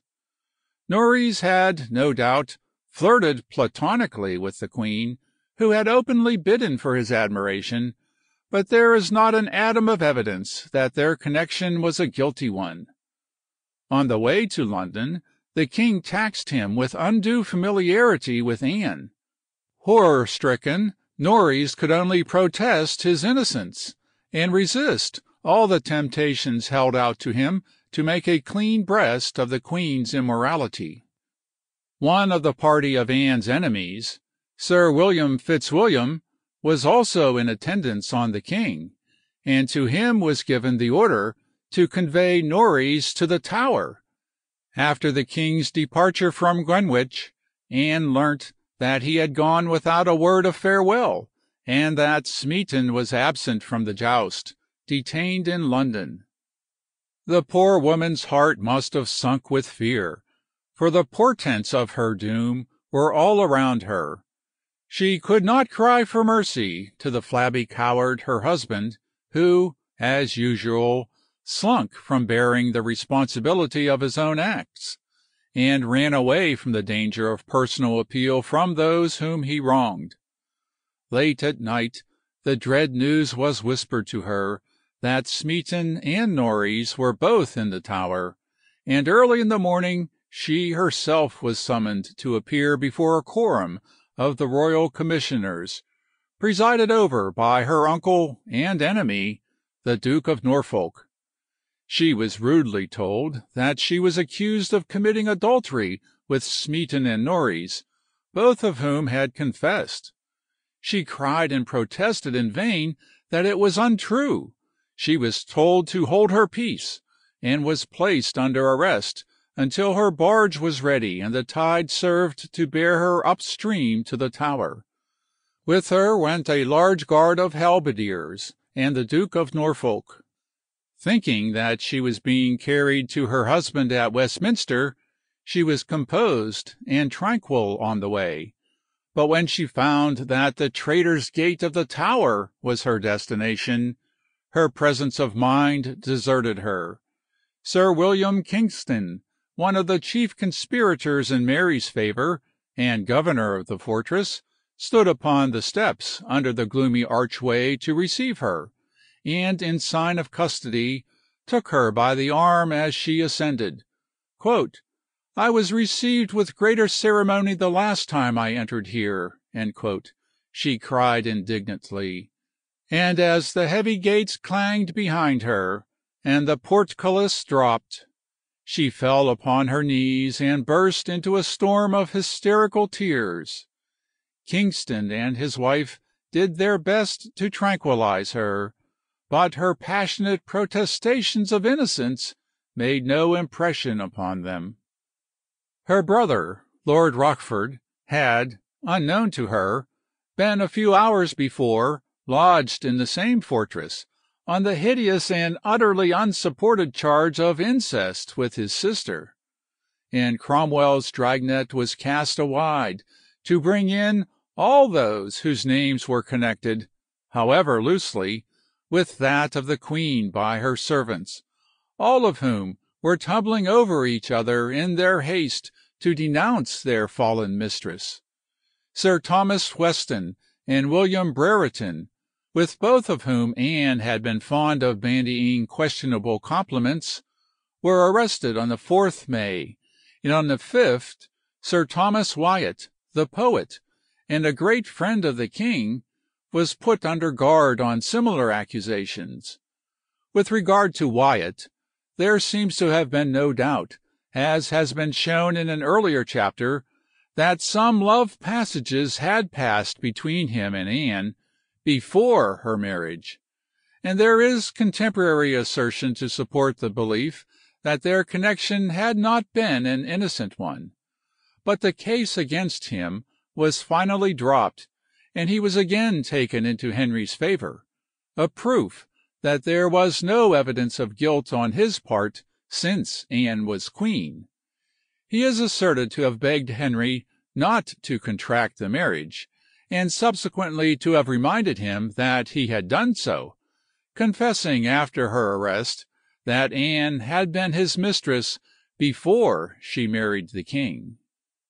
The wretched woman babbled hysterically without cessation in her chamber in the Tower, all her distraught ravings being carefully noted and repeated by the ladies, mostly her personal enemies, who watched her night and day, artful leading questions being put to her to tempt her to talk the more. She was imprudent in her speech at the best of times, but now, in a condition of acute hysteria, she served the interests of her enemies to the full, dragging into her discourse the names of the gentlemen who were accused and repeating their risky conversations with her, which were now twisted to their worst meaning. At one time she would only desire death. Then she would make merry with a good dinner or supper, chatting and jesting, only to break down into hysterical laughter and tears in the midst of her merriment. Anon she would affect to believe that her husband was but trying her constancy, and pleaded with all her heart to be allowed to see him again. But he, once having broken the shackles, was gaily amusing himself in gallant guise with Mistress Seymour, who was lodged, for appearance sake, in the house of her mentor, Sir Nicholas Carew, a few miles from London, but within easy reach of a horseman. Anne, in her sober moments, must have known that she was doomed. She hoped much from Cranmer, almost the only friend of hers now not in prison, but Cranmer, however strong in counsel, was a weak reed in combat, and hastened to save himself at the cost of the woman upon whose shoulders he had climbed to greatness. The day after Anne's arrest, Cranmer wrote to the king, quote, "a letter of consolation, yet wisely making no apology for her, but acknowledging how divers of the lords had told him of certain of her faults, which, he said, he was sorry to hear, and concluded, desiring that the king would continue his love to the gospel, lest it should be thought that it was for her sake only that he had favored it." End quote. Before he had time to despatch the letter, the timorous archbishop was summoned across the river to Westminster to answer certain disquieting questions of the commissioners, who informed him of the evidence against the queen, and in growing alarm for himself and his cause, he hurried back to Lambeth without uttering a word in favor of the accused, whose guilt he accepted without question. Thenceforward Anne's enemies worked their way unchecked, even her father being silenced by fear for himself. For Cromwell's safety, it was necessary that none of the accused should escape, who later might do him injury, and now that he and his imperialistic policy had been buttressed by the discovery of Anne's infidelity, not even the nobles of the French faction dared to oppose it by seeming to side with the unhappy woman. The secretary did his work thoroughly. The indictments were laid before the grand juries of Middlesex and Kent, as the offences were asserted to have been committed over a long period, both at Greenwich and Whitehall or Hampton Court. To the charges against Anne of adultery with Smeaton, who it was asserted had confessed, Norreys, Weston, Brereton, and Lord Rochford, was added that, of having conspired with them to kill the king.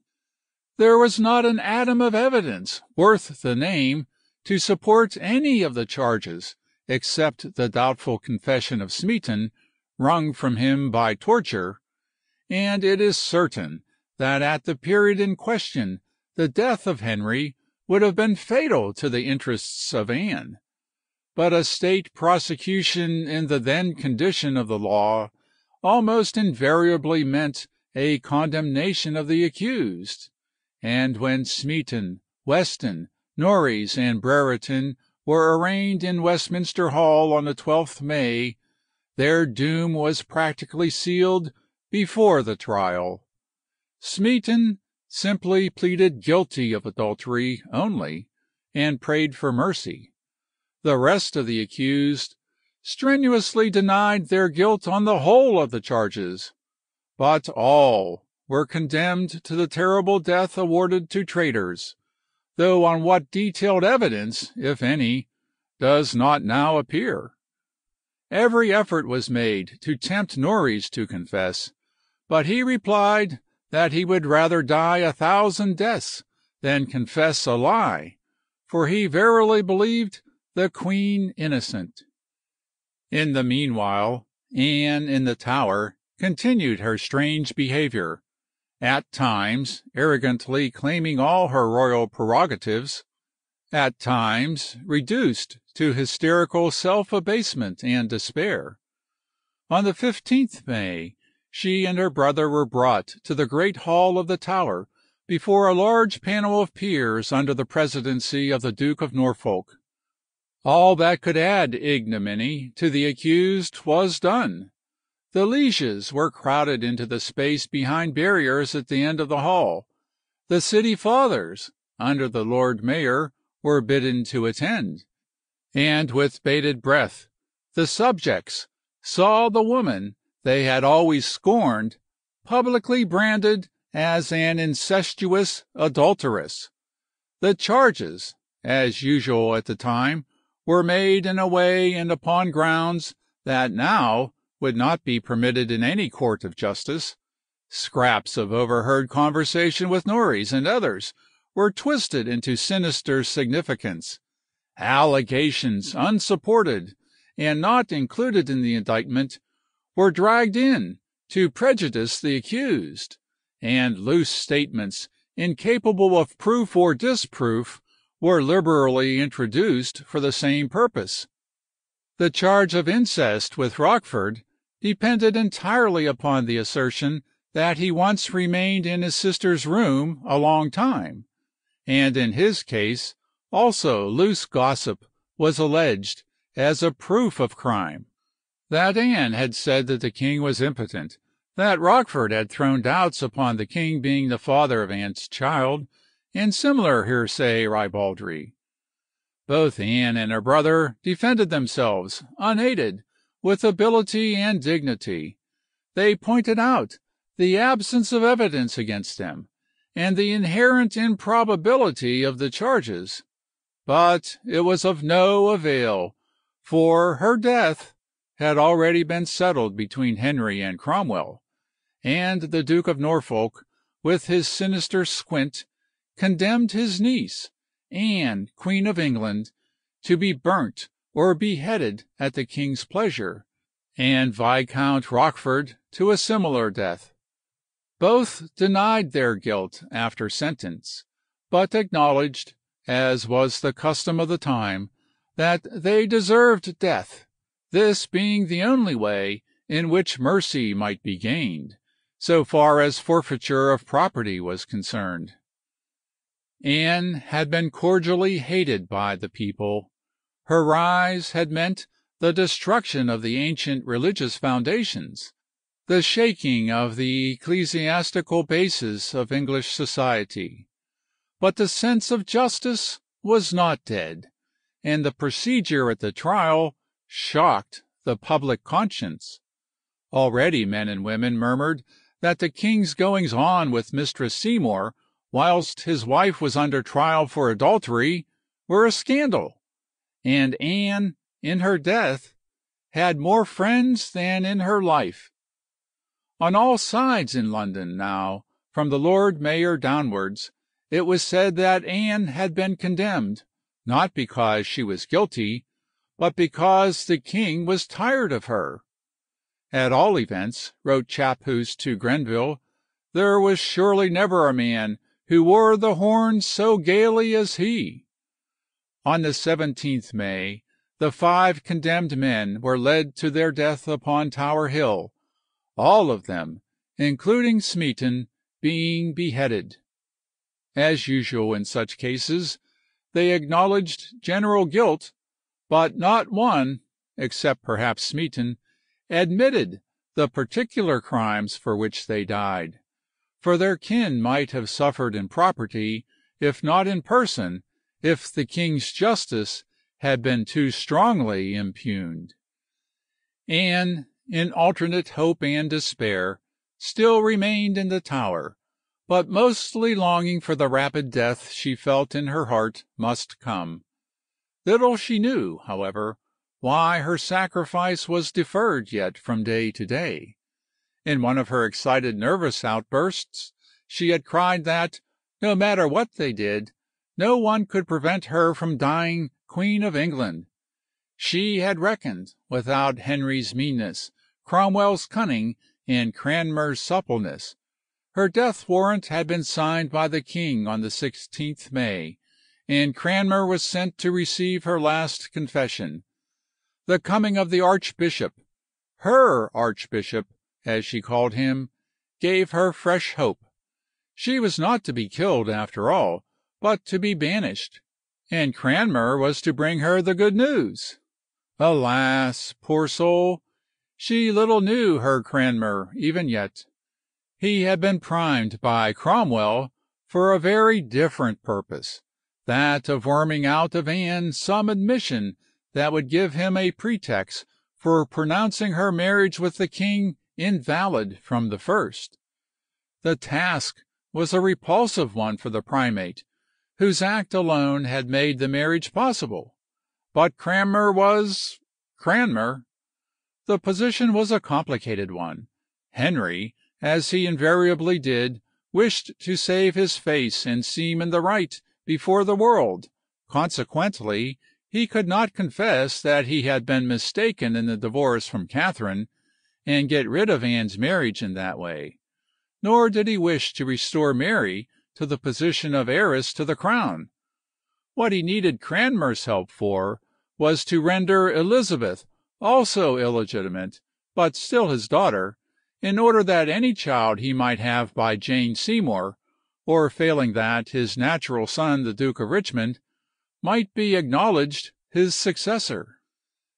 At intervals during Anne's career, her alleged betrothal to the Earl of Northumberland before her marriage had been brought up to her detriment, and the poor hare-brained earl had forsworn himself more than once on the subject. He was dying now, but he was again pressed to say that a regular betrothal had taken place with Anne. But he was past earthly fear, and finally asserted that no contract had been made.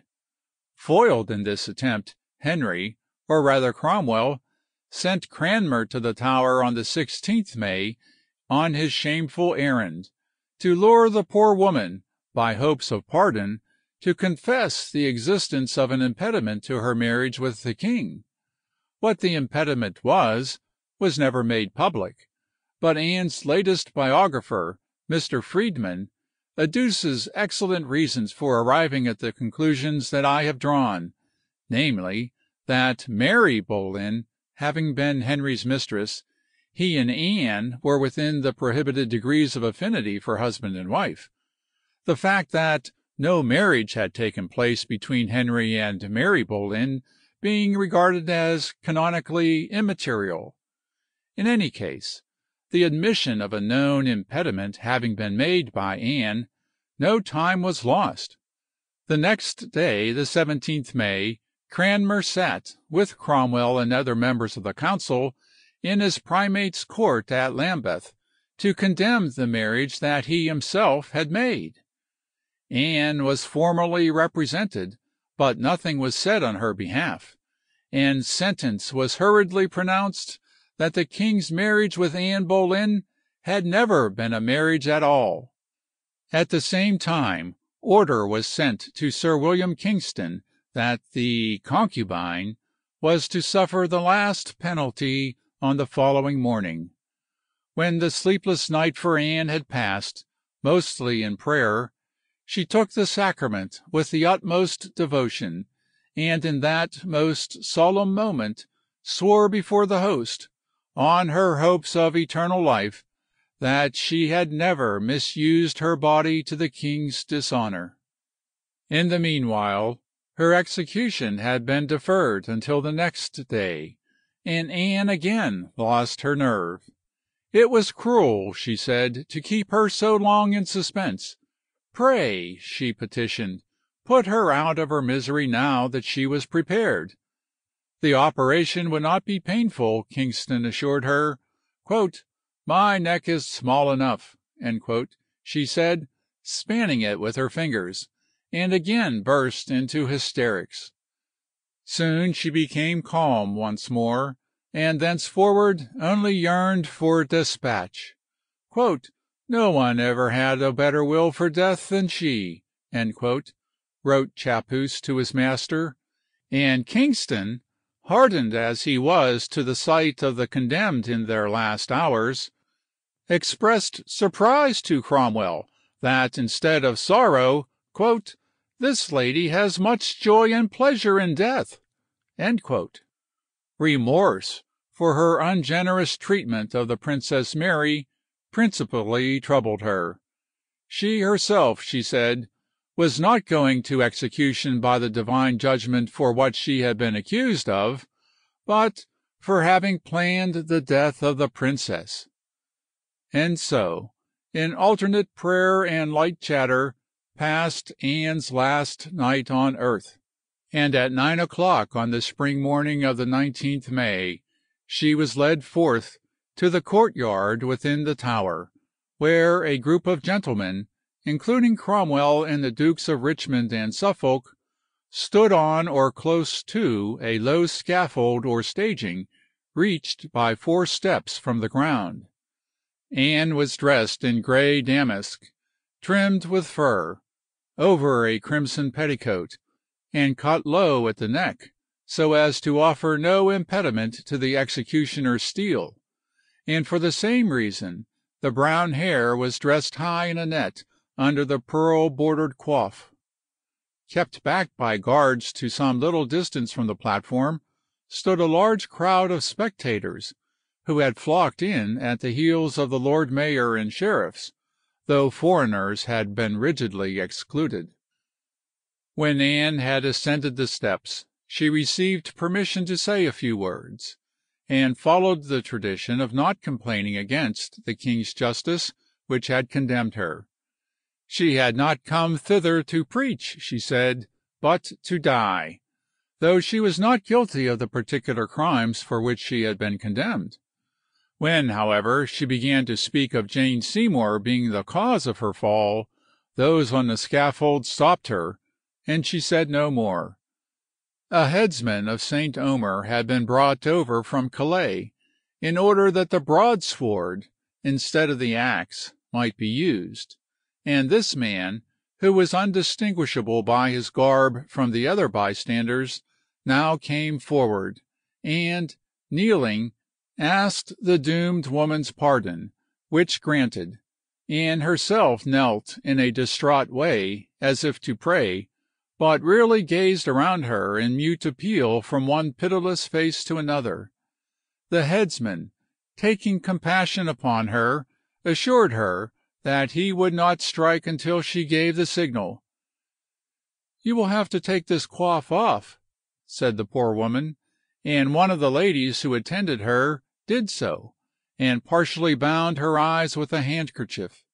But Anne still imagined that her headdress was in the way, and kept her hand upon her hair, straining her eyes and ears towards the steps, where, from the headsman's words, she expected the sword to be handed to him. Whilst she was thus kneeling erect in suspense, the sword, which was hidden in the straw behind her, was deftly seized by the French executioner, who, swinging the heavy blade around, in an instant cut through the erect, slender neck, and the head of Anne Boleyn jerked from the shoulders and rolled upon the cloth that covered the platform.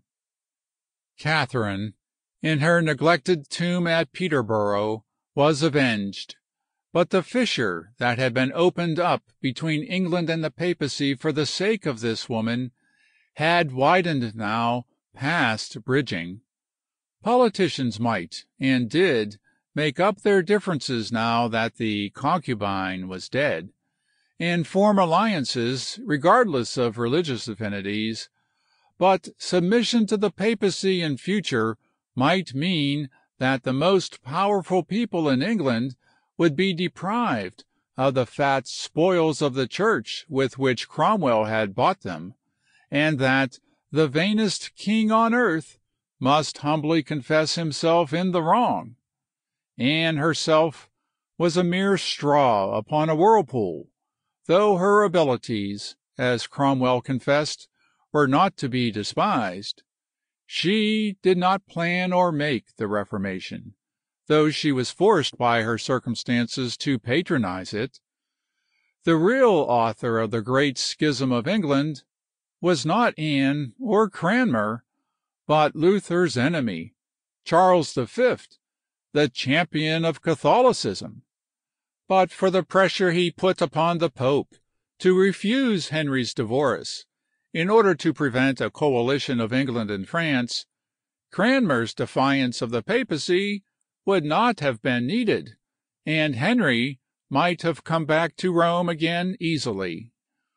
But with Cranmer to provide him with plausible pretexts for the repeated indulgence of his self-will, and Cromwell to feed his pride and cupidity by the plunder of the church, Henry had already been drawn too far to go back.